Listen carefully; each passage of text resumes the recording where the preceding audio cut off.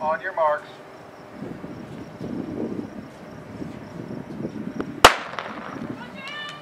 Once again, final event here at the Heptathlon, the women's 800-meter run. Some good competition here between some of our athletes. The difference between third and fourth, just 21 points between Jenna Mann and Kate Bruce.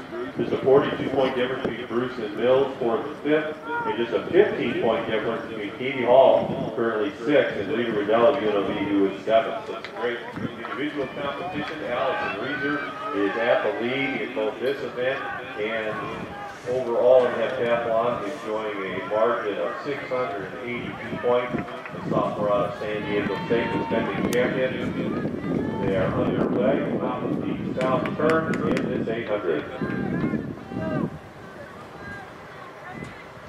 In the vault now with bar 4 meters 55. First jump in the competition. It's the airport.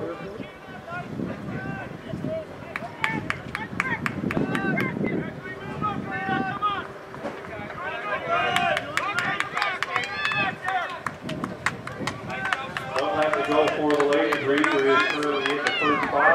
Starting up in the second spot is Bailey Spring down the airport. She is hit sticker number 5. Alexi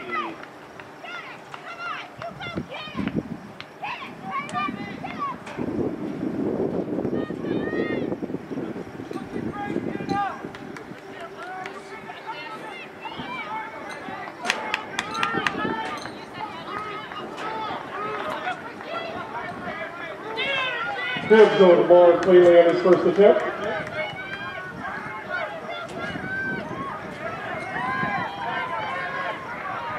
on the backstretch, it's Phelan French of Air Force now taking the lead from Allison Reeser as they go to the south turn.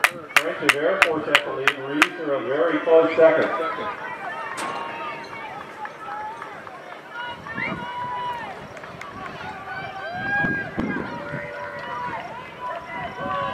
Off the turn, Phelan French of Air Force is at the lead. Allison Reeser is second and starting. The final few meters they come.